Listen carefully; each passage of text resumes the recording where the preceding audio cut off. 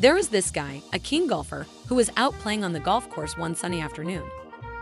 Everything was going well until a particularly powerful swing sent a golf ball flying at high speed, landing right in his crotch.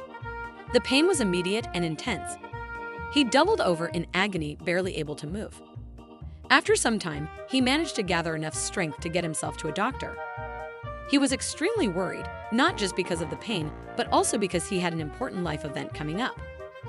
Once at the doctor's office, he explained his situation. "Doc, I'm in a real bind here. I'm supposed to be going on my honeymoon next week, and, well, my fiancée and I have been waiting. She's still a virgin in every way, and this could be a real problem." The doctor examined him carefully and then said, "Well, I have some news.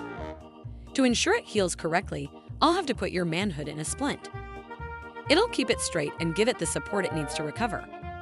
You should be all set by next week." The doctor then began crafting a splint. He was meticulous in his work, arranging the depressors into a neat, four-sided bandage, securing everything together with medical wire. The result was quite impressive, almost like a miniature work of art.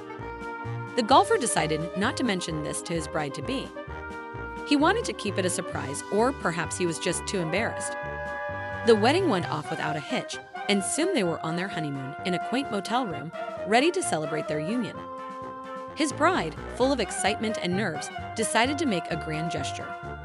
She dramatically ripped open her blouse, revealing her beautiful breasts. She looked at him and said, "You'll be the first. No one has ever laid hands on these pristine twins." The groom couldn't resist the opportunity for a joke. He quickly whipped down his pants and exclaimed, "Look at this, it's still in a crate." Hi there, if you enjoyed the joke, don't forget to hit like, subscribe, and drop your best joke in the comments. See you next time.